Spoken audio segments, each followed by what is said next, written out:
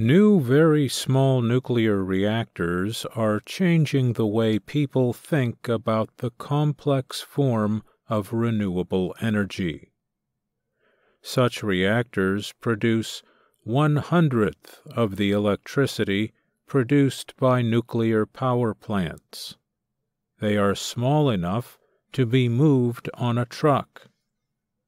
However, very small nuclear reactors can produce enough electricity to run a small college, a hospital, or a military base. Some universities are taking an interest. What we see is these advanced reactor technologies having a real future in decarbonizing the energy landscape in the U.S. and around the world, said Caleb Brooks. He is a nuclear engineering professor at the University of Illinois at Urbana-Champaign. The small reactors have some of the same problems as the large ones. These problems include how to deal with radioactive waste and how to make sure they are secure. Supporters say those problems can be solved and that the benefits outweigh the risks. Some universities are interested in the technology because it could replace coal and gas energy. They say those forms of energy cause climate change. The University of Illinois aims to develop the technology as part of a clean energy future, Brooks said. The school plans to ask for government permission to build a high-temperature, gas-cooled reactor developed by the ultra-safe Nuclear Corporation. The school will start operating it by early 2028. Brooks leads the project. Jacopo Bongiorno is a professor of nuclear science and engineering at the Massachusetts Institute of Technology. He said these small reactors, called microreactors, will be transformative because they will change how power is provided. He said they can be built in factories and can easily be connected to a local power system. That's what we want to see, nuclear energy on demand as a product, not as a big mega project, he said. Mark Nickel is a director for new reactors at the Nuclear Energy Institute in Washington, D.C.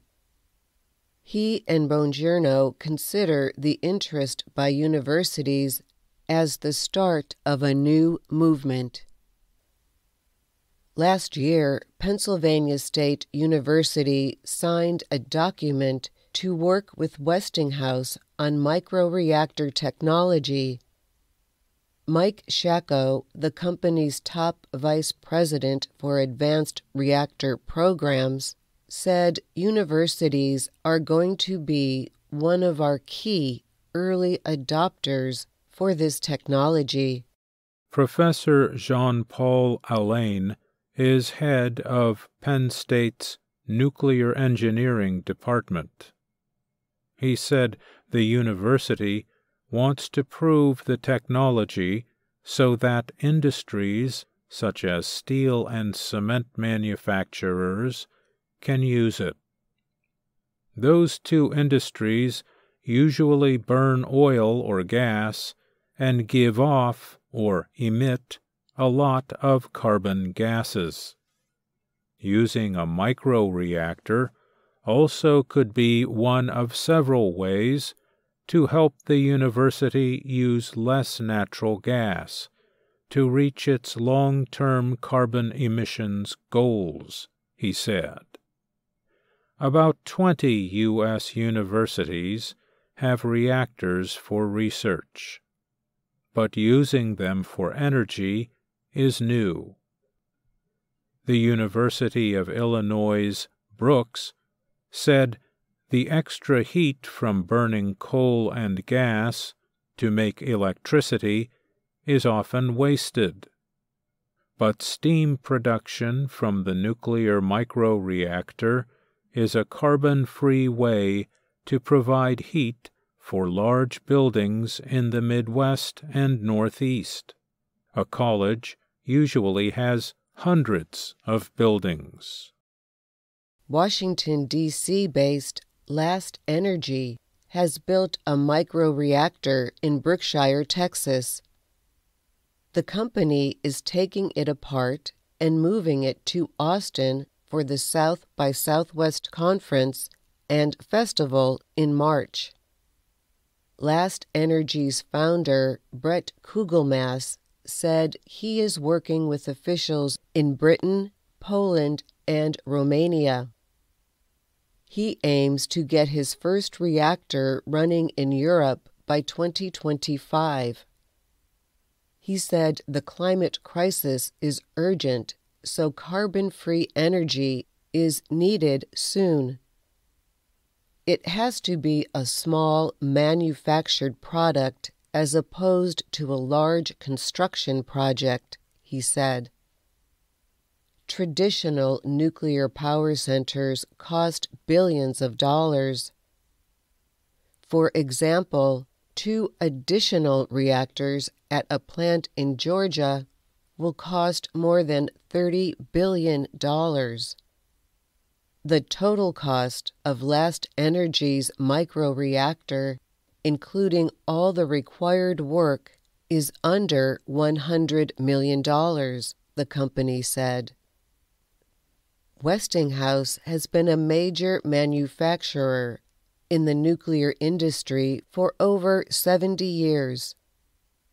The company is developing its own microreactor called eVinci. The company plans to get the technology ready by 2027. Also, the U.S. Department of Defense is working on a microreactor project at the Idaho National Laboratory. Not everyone supports microreactors, however. Edwin Lyman is the Director of Nuclear Power Safety at the Union of Concerned Scientists, a non-profit group. He called the movement completely unjustified. Lyman said microreactors would require much more uranium to be mined and enriched for each unit of electricity than for normal reactors.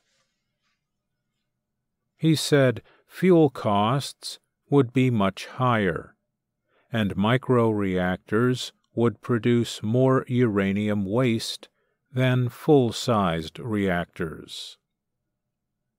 A 2022 study from Stanford University in Palo Alto, California, found that smaller modular reactors produce more waste than normal or conventional reactors. Modular reactors are larger than microreactors, but smaller than conventional ones. Lindsay Kroll was the lead writer of the study. She said the design of microreactors would make them produce more waste. Lyman said she does not support microreactors. Lyman added that he worries terrorists would target microreactors.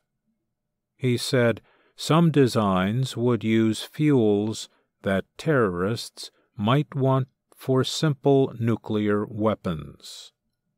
Lyman's group does not oppose using nuclear power, but wants to make sure it is safe. The United States does not have a national storage center for nuclear fuel waste. More microreactors, Lyman said, would only make the problem worse. But Kugelmass, of Last Energy, sees only promise. Nuclear, he said, will be important to the world's energy transformation moving forward. I'm Mario Ritter, Jr. And I'm Dorothy Gundy.